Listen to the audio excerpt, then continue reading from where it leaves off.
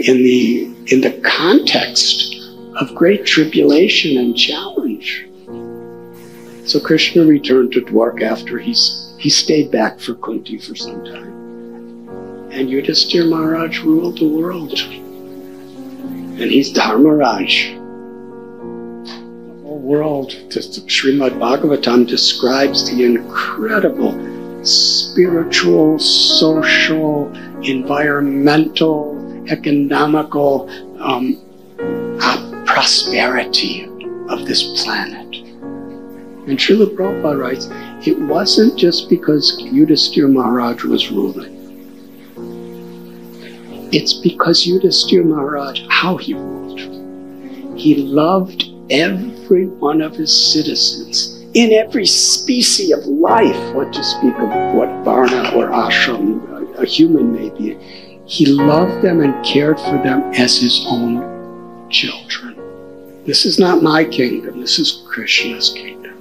And everything in this kingdom is Krishna's property, and everyone in this kingdom is Krishna's child.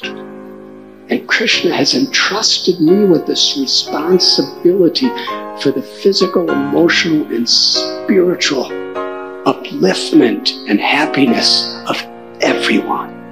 Because Yudhisthira Maharaj loved all the citizens and expressed it with such a sense of responsibility, all the citizens loved their king.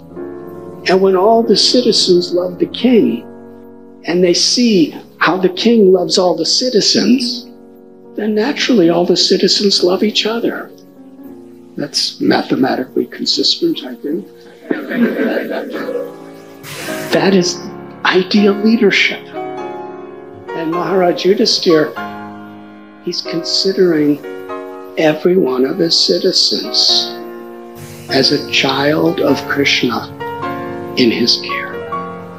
And in this way, he brought justice to the wicked and protected the innocent.